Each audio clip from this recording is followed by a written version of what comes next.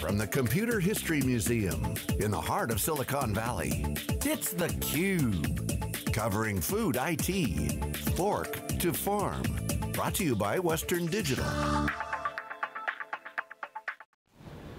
Hey, welcome back everybody. Jeff Frick here with theCUBE. We're in Silicon Valley at the Computer History Museum, which celebrates history, but we're talking about tech in the food and agricultural space. Here at the Food IT Convention, about 350 people. We've got, somebody came all the way from New Zealand. We've got food manufacturers, we've got tech people, we've got big companies, startups, and we have a lot of representatives from academia, which is always excited to have them on. So our next guest is Dr. Andy Thulin. He's the Dean of the College of Agriculture, Food, and Environmental Sciences at Cal Poly San Luis Obispo, or SLO as we like to call locally. Welcome. That's right. And all the way from Iowa, we have Dr. Wendy Wintersteen. She's the Dean of College of Agricultural and Life Sciences at Iowa State. Great. Welcome. Thank you, it's great to be here. Absolutely, so first off, just kind of your impressions of this event.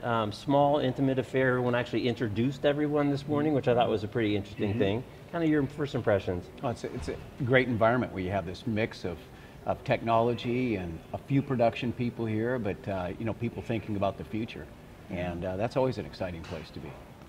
And really the environment, having the little set of exhibits where people can go around, visit with entrepreneurs, really a great setting, I think, for the discussion. Yeah, so Wendy, when you introduced your portion on the panel, you talked about the scale in which Iowa produces a lot of things, pigs and corns and eggs and chickens, and so you've been watching this space for a while. How do you see, from your perspective, kind of this technology wave as it hits? Is it new? Have we just not been paying attention? Those of us have not been paying attention, or is there something different now? Well, I think the speed of adoption, the speed of innovation is increasing clearly, but it's been a long time now that we've had power drive tractors, so the farmers can sit and work on the technology in the cab related to their soil mapping or yield monitors, and the tractor's driving itself. So we've had that sort of thing in Iowa for a long time, and that continues to be improved upon, but that'd be just one example of what we're seeing. And obviously California has a huge agricultural presence. Again, some people know, some people don't. I think the valley from top to bottom is something on the order of 500 miles of a whole lot of agriculture. So again, is this, you see things changing? Is this more the same? Kind of, what's your take? No, absolutely changing. I mean, California produces a little over 400 different products. A lot of them, about 100 of them lead the country in terms of the marketplace. So there's a lot of technology with the issues of water, lack thereof, or cleaning it up, or the labor challenges that we have for harvesting products, and it's really turned into quite a challenge. So challenge drives innovation. You know, when you have your back against the wall, and you have, for example, in the strawberry fields, you know, I think a year ago they had $800 million worth of labor to produce $2.4 billion worth of strawberries. When you think about that, that's a lot of labor. When you can't get that labor in, you're driving by it, you got $300 million where they just weren't able to harvest it all because there was nobody to pick them. Right. And so when you think about that, it's $1 billion. Yeah. I mean, it's $1 billion that they couldn't get to, you know, and that drives innovation. So there's a lot of innovation going in these products. It's pretty interesting because obviously the water one jumps out, especially here in California. You know, we had a really wet winter, the reservoirs are full. In fact, they're letting water out of the things. I always say we don't have a water problem, we have a water storage problem. But this came up earlier today, you know, the points of emphasis change, right? The points of pain change, and labor came up earlier. The number of people with minimum wage laws and the immigration stuff that's going on. So again, that's a real concern if you got $1 billion worth of strawberries sitting in a field that you can't get to. Yeah, it's a real challenge, and California faces a couple of shortages. You know, we got a water shortage, we got a labor shortage, but we also have a talent shortage. And we were talking this morning about the number of young people going to ag colleges. It's up dramatically, and we need all that talent and more. I mean, because everyone needs, I mean, all the grain industry, if you will, across the country, all the people that are running these farms and ranches and all, they're getting older. And who's coming back behind them? And it's a technology-driven industry today. It's not something that you can just, you know, go out and pick it up and start doing it. Right. It takes talent and science and technology to manage these operations. So it's interesting, there's been science on kind of the genetic engineering, if you will, genetically modified foods for a long time. Monsanto is always in the newspaper. But I also think it's kind of funny, right? Because we've been genetically modifying our food for a long time. Again, drive up and down I-5 and you see the funny looking walnut trees that clearly didn't grow that way with a solid base on the bottom and a high yield top. So talk about attitudes about this, and people want it all. They want organic, but they also want it to look beautiful and perfect, be priced right and delivered from a local farmer. There's no simple solution to these problems, right? There's a lot of trade-offs that people have to make based on value. So I wonder if you could talk about how that's evolving, Wendy, from your point of view. Well, certainly as we think about the products we produce in Iowa, we know that producers are willing to produce whatever the consumer would like. But they really want to be assured they have a market. So right now in Iowa, we have cage-free eggs being produced, and those are being produced because there's a contract with a buyer. And so I think producers are willing to adapt and address different opportunities in the big market, different segments of that market, if they can see that profit opportunity that will allow them to continue in their business. And from the producer's point of view, I mean, the sub-theme of this show is fork to farm, as opposed to farm to fork, which you think is the logical way, but it's come up and has been discussed here quite a bit. It's the consumer, again, like they're doing in every business, is demanding what they want, they're willing to pay, and they're very specific in what they want.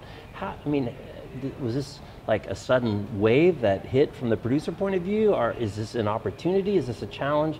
How is that kind of shifting market dynamics impacting the producers?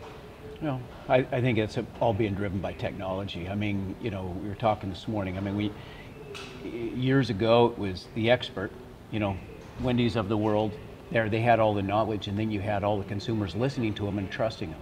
Today, you have, as I call it, the mama tribe or the soccer tribe or that sort of thing, where they're listening to other parents, other mothers in that group. They're listening to the blogs, they're listening to their friends.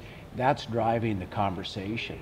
And there's less science and technology behind it, and they don't trust, and the transparency thing comes up constantly. So the technology has allowed this just wide open space where now they got so much information. How did they process that? Right. What's real? What's Right. not real? In terms of biotech, or is it this, or is it that? Is it wholesome? Is it all these factors? It's funny because you brought up the transparency earlier today as well. So people know what they're getting. They want to know. They really care. They just don't want to just get whatever generic ABC like they used to. Right, and I think again, there's a certain segment of the market that is very interested in that, and companies are responding. I gave the example of Nestle's, and so you get on their web page and you can see the ability to scan the code on a particular product and go and get a lot of information about that product back on the web page of that company. And I think that for certain groups of consumers, that's going to become even more important, and we have to be prepared to meet that demand. So in terms of what's going on at your academic institutions, how is the environment changing because of technology? We've got these huge macro trends happening, right? Cloud is a big thing. Edge computing, which is obviously important if you got to get the cloud to the edge of the farm. Sensors, big data, being able to collect all this data. I think somebody earlier said it went from no data to now a flood of data. How are you managing that? Better analytics. Yeah. And then of course there's fun stuff like drones and some of these other things that can now be applied. How is that working its way into what you're doing in terms of training kind of the next generation of entrepreneurs as well as kind of traditional farmers in this space? Well, I think first of all, we're seeing a lot more integration between what we do in engineering and what we do in computer science and what we do in agriculture and business. So the overlap and the connection across those disciplines is occurring not just with our faculty, but also with our students. We had a group of students at Iowa State before they graduated from the college, able to start a company called Scout Pro that was based on using technology to help farmers identify pests in the field, and that became a company using the technology to do that. And of course that relied on software development as well as a clear understanding of the agronomic and pest management strategies. So I think those integrated approaches are occurring more and more. I think at Cal Poly, it's our motto has been for over 100 years: learn by doing, hands-on learning. That's key to us. I mean, as you have a lecture class, you have a lab that goes along with it. So they're forced to. We have over 45 to 50 classes, enterprise classes, where you can come in and you can raise, let's say, marigolds, and then you can provide that whole value chain and sell it. You can, you can raise broiler chicks, every quarter. For 35 days, you can raise them up, and 7,000 birds, and there's teams of students in these classes. They can do it, and they manage the whole process. Okay, our winery, for example, it's a bonded winery. They do the whole process. They know how to change the pumps and all that. So it's hands-on. But you take that from there up to where those students go out into the industry. Our university just signed an agreement with Amazon for the cloud. So we're moving the whole complex, our IT, to the cloud through that organization. Is that right or wrong? I don't know. But we've got to do things faster, quicker. Right. And just our infrastructure would have cost us millions to do that. But that allows the students, what is it? Apple is only, the iPhone is 10 years old tomorrow. Right. Tomorrow. These kids, that's all they grew up with. So we are constantly having to change. Our faculty, our leadership teams, constantly have to change to keep up and stay side by side with the technology. So it's changed. Our Center for Innovation and Entrepreneurship at Cal Poly is a partnership with the community, with the university. It started in the College of Business, and we have a whole floor of a building in downtown San Luis Obispo, and across the street we've got 60 apartments for students that are involved in these startups to live there, so they can walk across the street and get right engaged. So we're trying to do everything we can. Every university is trying to do everything they can to kind of keep this space flowing and this enthusiasm with these young people. That's where the change is going to occur. Right. Exciting times. It is exciting. All right. Yeah. Well, unfortunately, we are out of time, so we're going to have to leave it there, but I really want to thank you for stopping by, and wish you both safe travels home. Thank you very much, Jeff. All right. Dr. Thulin, Dr. Winterstten, I'm Jeff Frick. You're watching theCUBE. It's Food IT in Mountain View, California. Thanks for watching. We'll be right back after this short break.